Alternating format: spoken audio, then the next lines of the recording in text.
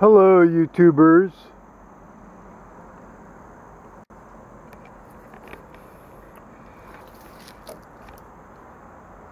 Joe Kersey here on October 12th, 2013, around a little after 3 in the afternoon Eastern Time. I must remark that this is the true Columbus Day. No, Monday is not Columbus Day. That's a federal holiday or a work holiday. You know, on October 12, 1492, Columbus sighted, made landfall, or sighted at any rate, what they think, and they're still not quite sure where he landed. But they're more or less sure, but there's always that degree of uncertainty. Somewhere in what we now call the Bahamas, or as the Spanish called them for a while, the San Salvador Islands. Yes, I know, it was horrible. It ruined all the new, it ruined the Western Hemisphere's indigenous peoples. Oh, it was horrible. It was terrible. It was so oppressive. You know, we destroyed the ecology. Oh, it was awful. Give me a break. Just give me a break. Good for Columbus. You know, he was an entrepreneur. Now, he was kind of a charlatan entrepreneur, but he lucked out. And, you know, let's remember how he ended up. He ended up being taken back to Spain in chains on one of his own boats. So, let it be a lesson to us all. Now, from the ridiculous to the sublime.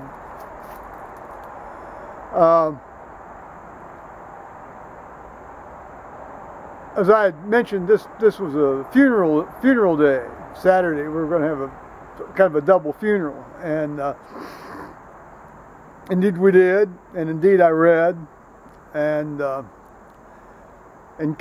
carried one of the urns. Now, if you've seen me sort of lurching around on the porch, you know, I have to admire the courage of whoever selected me to carry one of these urns. You know, it's like, you know, don't drop the urn. You know, that would not be a suave move. Don't drop the urn. I didn't, and neither did the deacon who carried the other urn. But you know, just don't drop the urns. So, you know, it all went off very well. I mean, there were probably about 35 family members there. And you know, and some of these family members had flown in from all over the world. I guess one of them lives in Switzerland with her husband. And then in addition to the family members, you know, which have become mildly dispersed, although I guess a number of them live in South Carolina. That's why Phil and Pat moved back down there their last 6 or so years of life. Yeah, about 6 years of life. Yeah, well, he died in 2010. She died here April of this last spring. And but they had gone down there about 2.5, 3 years before. Man, I've got these bees all over me. Well, anyway, so South Carolina, you know, and friends had come in from, you know, many parts of the country, and then of course, actually, interestingly, in Pat worked for the Red Cross, as I said, and was on the board of directors and involved nationally, and she was sent all over the world as kind of a Red Crossy person, and she had to, Well, with, you know, her husband had been in the diplomatic service after his naval career, and so she knew people all over the world, and so we had a fellow fly in from communist China, you know, because he knew both of them, but he particularly knew Pat, and so, you know, it was quite the international gathering. We probably had a total of about, well, we had about 10 people from our congregation there. I was very surprised we didn't get more of a turnout for that. You know, first of all, this family, I think I mentioned their last name, I won't mention it again, has been in Delaware since, you know, like 1800. And in fact, when we went to the cemetery, I mean, you know, there were, one grave I noticed was so-and-so 1810 to 1885. You know, plus,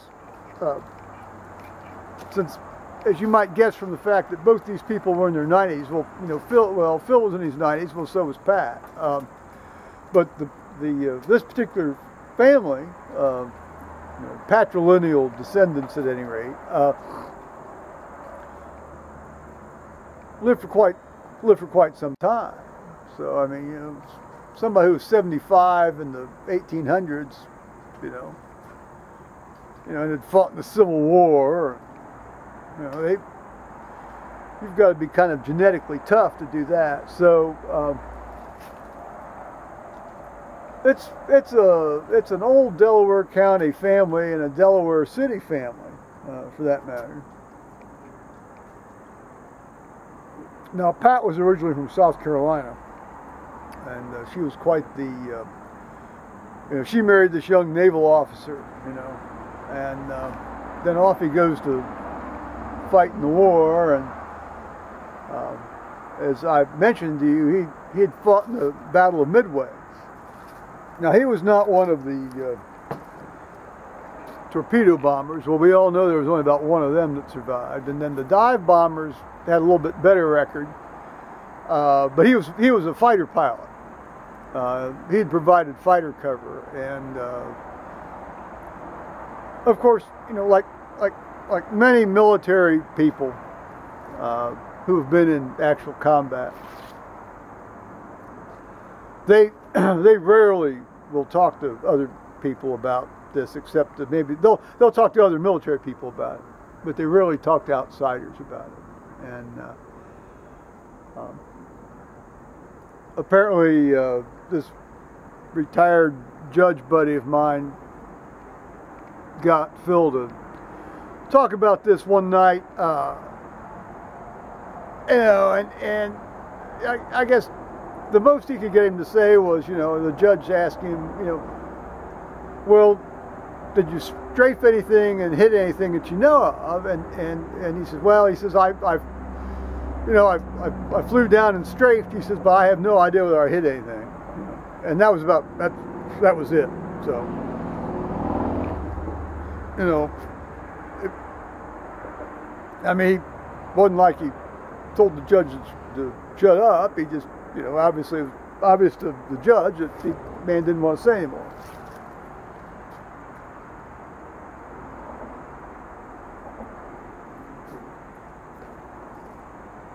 I've been privileged on 3 occasions to hear people who have been in combat situations open up, and it's very humbling to hear them talk about that.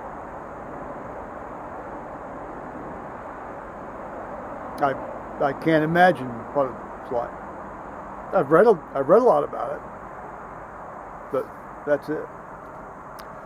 Well, so anyway, the one other story I'll tell you about this man is that when he was in the diplomatic corps, I'd mentioned that he had been in Germany he'd been in Germany a long time, but it wasn't just in Berlin. He was all over the place. Now, was he in Was he in the CIA? Is this a cover? We don't know. The story has yet to be told, and for that matter, if it can be told, it has yet to be declassified. And although I did get a sense from some people that the man had written some stuff down, you know, that at an appropriate time might get published. But in any case, on a more personal, local note as far as the church is concerned, this guy liked to build clocks. Sometimes he would, now it's not like he took the brass stock and machined out each part, but he would get movements and rebuild them, and you know, polish them, you know, make them work better, and then sometimes he would just merely build, I shouldn't say merely build a case for them.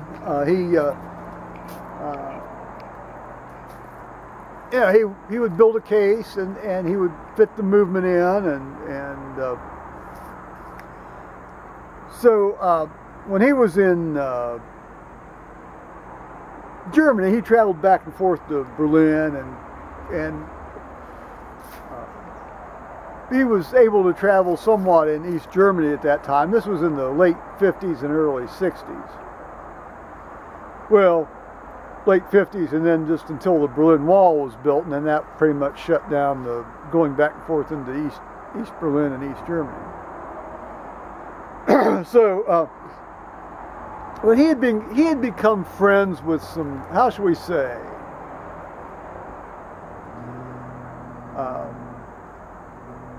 people from the previous regime, i.e. the Nazis, who had ended up in the intelligence services of both West Germany and East Germany. And knowing this man's interest in clocks, let me check something here, guys. Sorry. Knowing this man's, oh, go away. Knowing this man's interest in clocks, a fella in East Germany who made these movements, you know, he would do it from the brass stock. You know, he'd take the brass stock and machine it down and make the clock movements. And this was a pendulum clock. It was one of these, well, it was a half meter long pendulum. And excuse me,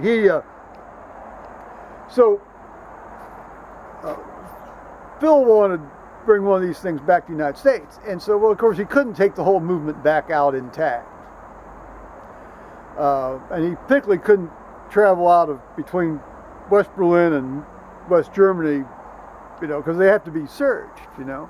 Now it's odd because he had diplomatic immunity, so I don't know how. Well, of course, maybe his cover was that he wasn't a diplomat, or you know, maybe he had diplomatic immunity, but in order to conform to his cover, who knows? In any case, so these three guys, you know, he and the two sort of German accomplices, one a communist accomplice and one of you know, a West German accomplice, broke this clock movement down into a series of, you know, a group of three sets of parts that they just carried through in their pocket like change, you know. That was before you had to put everything on the tray table and run it through, you know. And so he brought this movement back to the United States and reassembled it, and then built a case for this clock, and it's in our it was in what formerly was our church library, which is now our sort of fellowship meeting, you know, conference roomy area that we have in the main church building. And it's one of these things, it's one of these clocks you wind every week. You wind it once a week, and it's an 8-day clock. You wind it once a week. And the fellow that had been, Phil had always wound it when he was still at the church, and then after he left, my judge buddy took over it took it over, and he said to me today that, you know, when he kicks off, that job will fall. That job will fall to me. So now we've pledged to read at each other's funeral. This judge and I, you know, I said, well, you can read at mine, and he said, well, if you know, you can read at mine. So it's like, you know, who goes first? You know, and we were talking about, you know, his wife knows that. So I mean, you know, Sharon knows.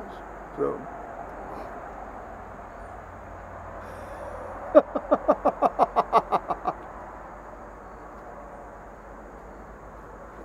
I guess I get to wind the clock too if he goes first.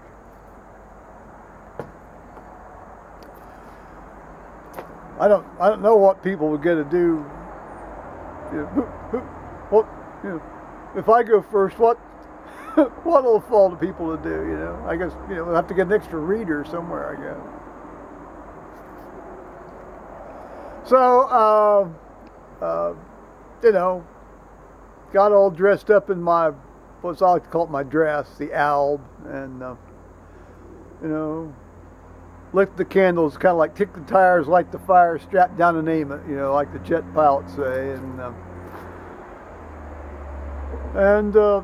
got to read at the new lectern, or the new old lectern, the 1904 lectern that they had recently installed, and actually, I could see, you know, I guess my eyes, you know, sort of like from the bridge of my nose up was visible. So I could do a certain amount of eye contact. Now, eye contact in this type of reading isn't all that important, but, you know, it's nice to be able to cast a glance out at your audience, you know, and, you know, and a funeral is the one time, well, ideally every time should be, but if you can only do something word perfect and intonation perfect, you know, once, you absolutely want to do it, be that way at a funeral. I mean, people remember funerals. The family certainly does, but, you know, the general public does as well. You know, if they have any notion of caring about the star of the show, so to speak. Well, so that went well, and Charles, our rector, did a tremendous eulogy, well, or homily. He is very good at funeral orations. He really is. You know, he's good in general, although his emphasis is not what I would wish. But on funerals, he is dead on. No pun intended. No, he's dead on. And or as he says he puts the fun in funeral. The F-U-N, funeral. He does, you know, he does good stuff on funerals, and then we had there were 3 people that knew the deceased that spoke, and very much to the point. One of them waxed on a little bit long, but they were all very well. I mean, they were all very articulate. This wasn't somebody who got up there and, you know, talked about, you know, using a can opener in the woman's kitchen or something. You know. I mean, they were all very much to the point. So, you know, and we didn't. It was not a Eucharist or a communion service. We didn't do a communion. We did the burial office rite one, fortunately.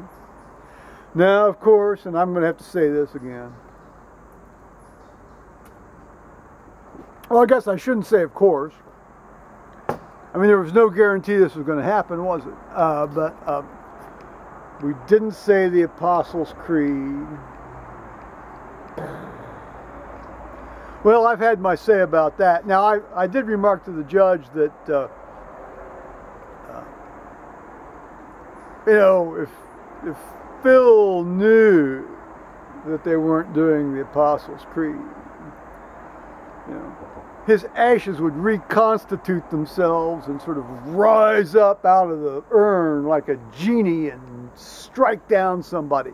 Oh, by the way, it's very interesting. Pat, his wife, had a very sort of a standard-looking urn, but Phil's urn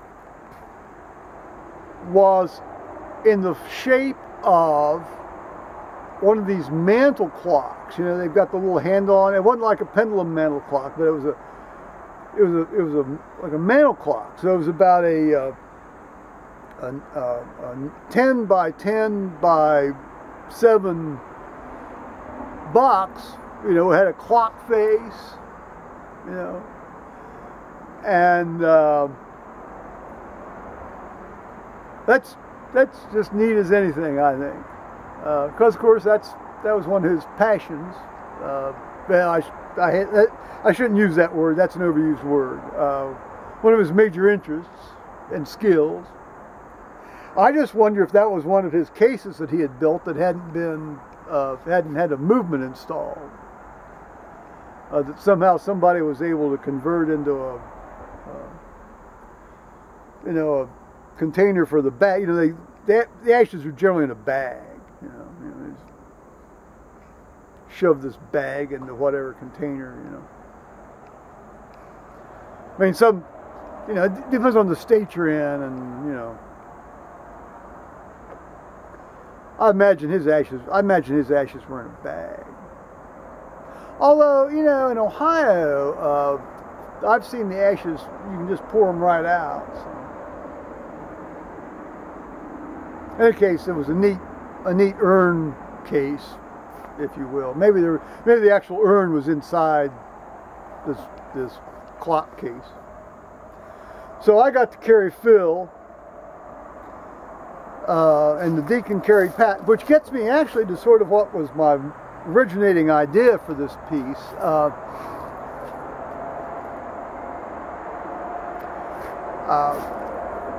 When I was involved actively in medicine, we were talking about people who died in the hospital and who may or may not be with them in the hospital, and sometimes the family's there and sometimes the family's not. And of course, you know, sometimes somebody's there who you know, is involved in, you know, an employee of the hospital, but you don't know who they're going to be. I mean, you don't know. I mean, so, you know, the idea was that, you know, you never know who's going to attend you at your death. Much as when you're born, you don't know who's going to be attending you at your birth. And I got thinking, well, you know, an analogous, somewhat analogous situation is when you die, or, you know, after you are dead. I remember when I first started going to St. Peter's in 1995. You know, this guy was always very kind to me and spoke to me, and it was very clear this fellow was a massively high quality individual. You know, and he was not in the common run of human beings, I'll tell you that right now. Well, we're all equal in the eyes of God, but, you know, he had a way of conducting himself, so forth. So, over the years, let's see now, he died in 2010, and so around 2006, he started to deteriorate. Now, he didn't deteriorate mentally. His mind was absolutely sharp as anything, if I understand it, right up to the end. But, you know, he had a tremendous amount of spinal arthritis and joint arthritis, and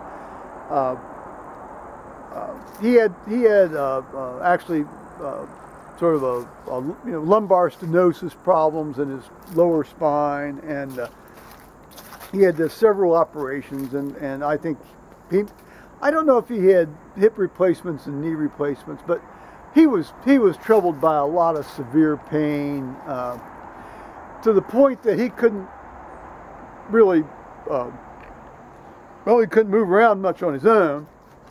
He needed some help, and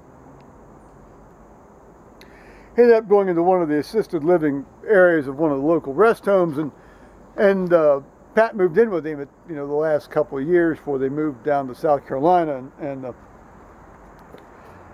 but occasionally he'd still come to church. They'd make it to church. Pat would come if Phil couldn't come. Pat would come anyway, but more often than not, Phil would be with her, and you know, he got so he wouldn't go up and take communion, so people, you know, they'd bring communion down to him in the pew, and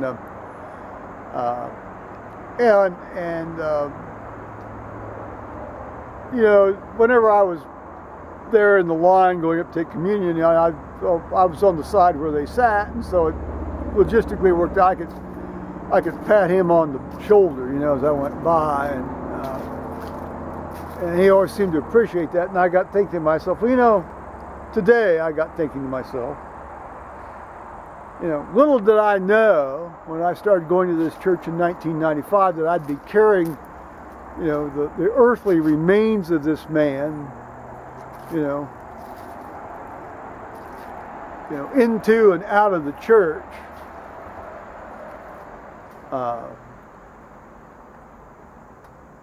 18 years later. So it's sort of analogous to we don't know who's going to be with us when we die, and you don't know who's going to carry you down that aisle and back out. Just like you don't know who's going to, you know, carry you from the immediate area of delivery over to the various, you know, immediate post-infant birth activities. Interesting idea, I think. Well, I think that's about it. So on that note, I'm going to say bye-bye, YouTubers. I've not seen any deer today, but I'll see if I can show you a little bit of the creek here.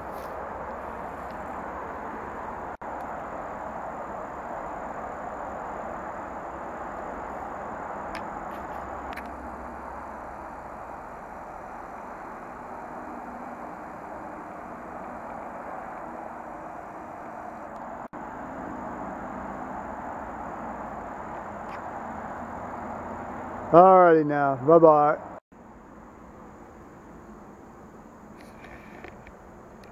I spoke hastily.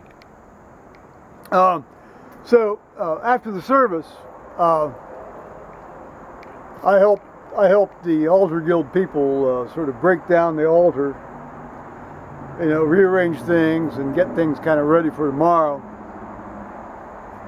you know, on Sunday.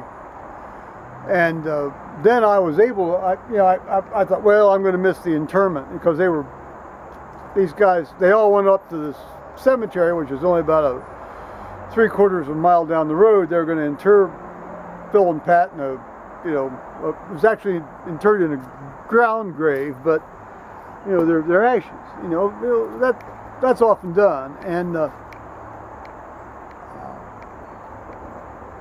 And I was this very old cemetery. I mean, you've got graves in there from the early 1800s. And this particular family's got a big area where they're all, you know, buried. And but I was able to get there just in time to see the military service. There was a commander. Which was Phil's rank when he retired from the Navy, and he commanded the Honor Guard, which, as near as I could tell, consisted of local VFWs people, and there were a couple of people from the high school Air Force ROTC, and of course he and the enlisted man. I mean, they were the actual, you know, people that were handling the flag and the family and so forth, and the chief petty officer had like looked somewhere over eight of these hash marks on his sleeve. Now I don't know exactly what that means, but you know, and they fired the 3 volley salute. Now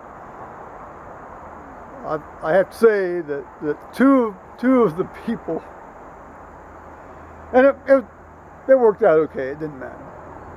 2 of the people fired on aim on the first volley, but the other subsequent volleys went off fine, and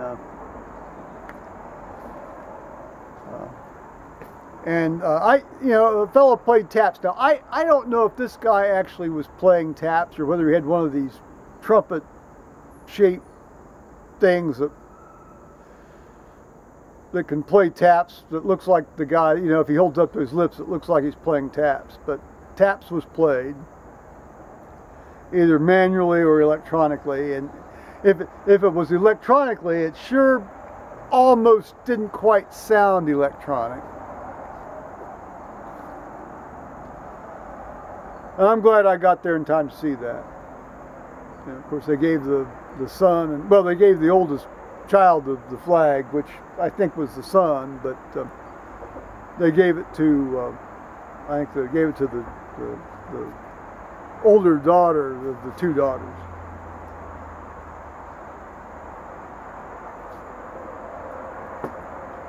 So, insects, bees, bugs. Well, so that was I'm glad I got there for that. You know, sometimes when you get helping break down things after the service, you can get sort of sucked into this morass. Like there was the table on which their urns rested. I actually was fueling up to carrying this thing back over to the parish house where it generally resides.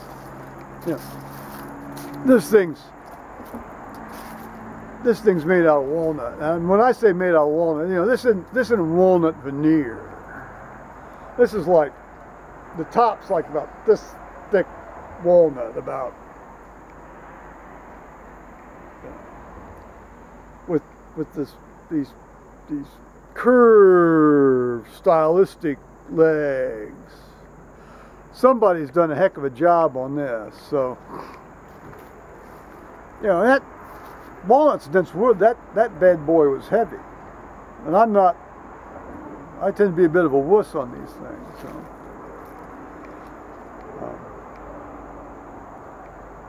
I think that finally concludes today's lesson here, guys. Alrighty.